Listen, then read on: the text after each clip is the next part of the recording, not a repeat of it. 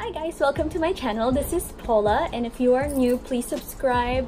And if you are my subscriber already, thank you so much for your support. Thank you for watching my videos. I love you guys. And today we're going to talk about my daily makeup routine.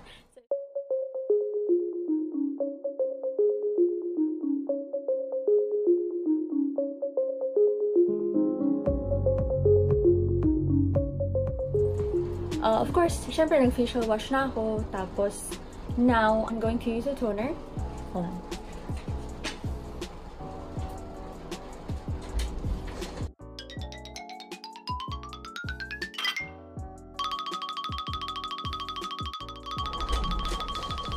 Okay.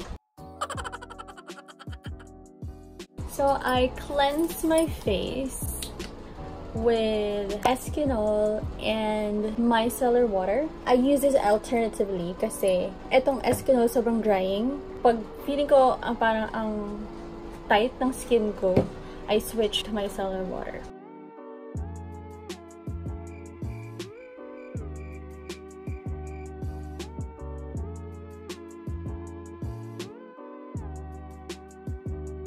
Let the micellar water dry for a bit. I use this as my moisturizer. Kasi ayoko ng mga moisturizer na super creamy or sticky.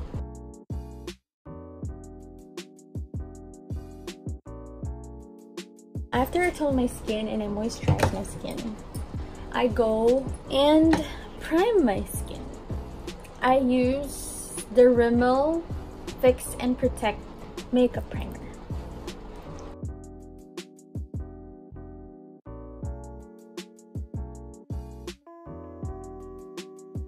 The makeup will glide smoothly on your face. Ito, hindi talaga ito mawawala sa makeup kit ko. I'm not really a foundation type of girl. I use this. Pond's BB Cream. H Miracle.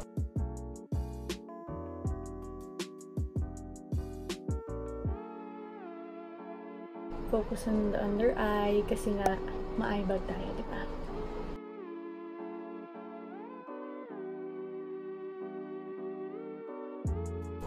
So I'm done with my base. No, not yet. And after that, I put on my concealer. Kailangan natin ng concealer kasi nga may dark circles ako. Yes, boo. Say hi to them. Come here. Say hi to them. Say hi to them. Sit down first. Yes, love. Sit down.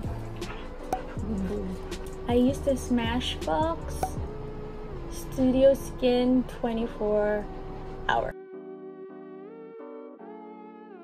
Ako talagang gano'n, pero kusa siyang gumagana.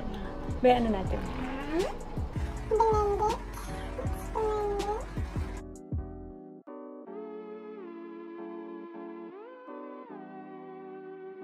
Let's move on to kilay. The lasting 2-way eyebrow liquid, one day tattooed by K Palette. So I discovered this one kay Heart Evangelista, matagal na. If you use this product, make sure nag-practice ka muna. Kasi akala mo wala kang nalalagay, pero the truth is, makapal na siya.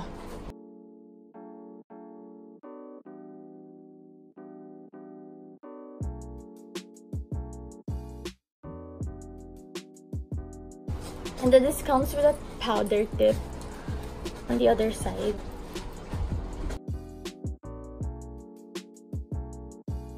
Okay, so let's move on to the other side.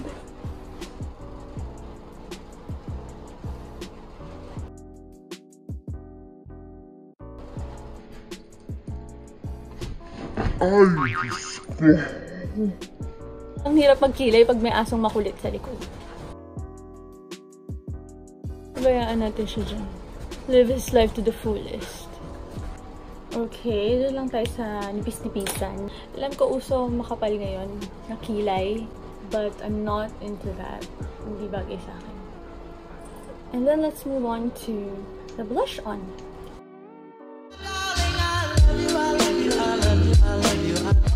Let's talk about why I started my channel. I wanted to have a video diary of my life so that when the time comes na I have a daughter, I have kids, and then when they grow older, they want to know more about me, they can go on YouTube and then they can watch me there. And if I want to look back on my younger years, I can go on YouTube and watch myself. That's one of the main reasons why I started my channel. Aside from I like doing this, I want to document my life, my thoughts, but I can share it also to you guys, and I can also share it to the world. And if you want to start your channel, what I suggest is you do it now. Gawin mo na ngayon na. Sabayan mo na ako. Kasi ang daming mga pwedeng nangyayari sa life mo ngayon na pwede mong i-video, i-document, and i-share to the world. Just be confident.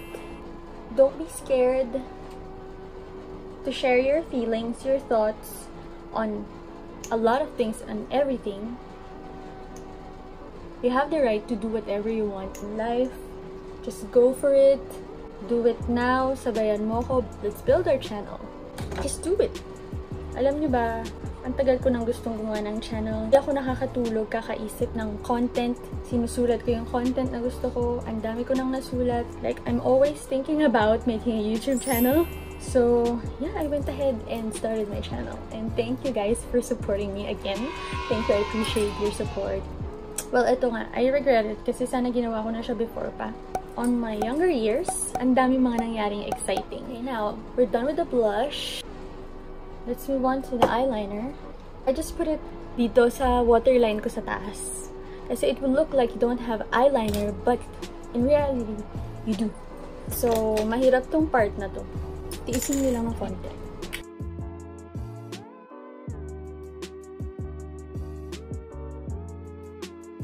I don't know if you guys can see it on the camera, but in person, mas awake yung eyes na may eyeliner na on top compared to this one. Next is mascara.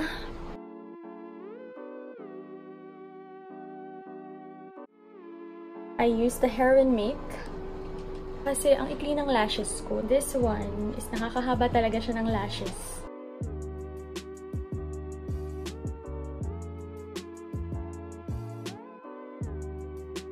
See the difference? This one has hair and makeup, and this one doesn't.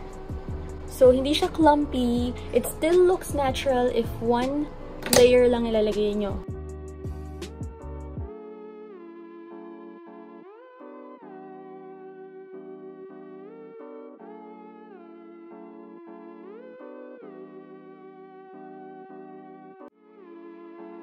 And then, let's move on to powder.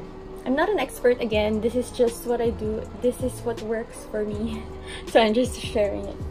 I use the Rimmel Stay Matte. Sobrang tagal na niya. Ito lang ako nagpa-powder. Yung under eye. Para hindi mag-crease yung concealer. Yun lang. Let's go on to the contour. Wet n Wild contouring palette. So put it on my cheeks. Konti lang.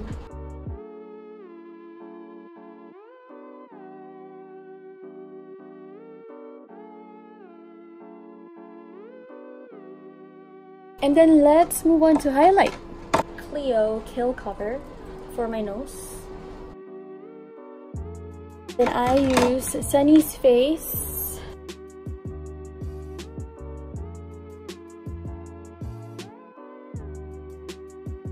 Another holy grail in my makeup kit is MAC's Velvet Teddy.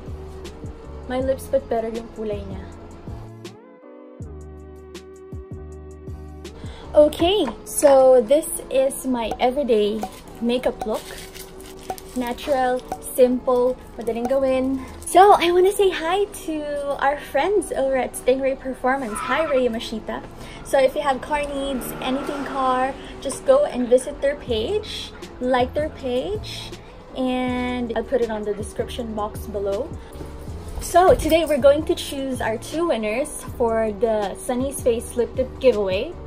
And the winners are...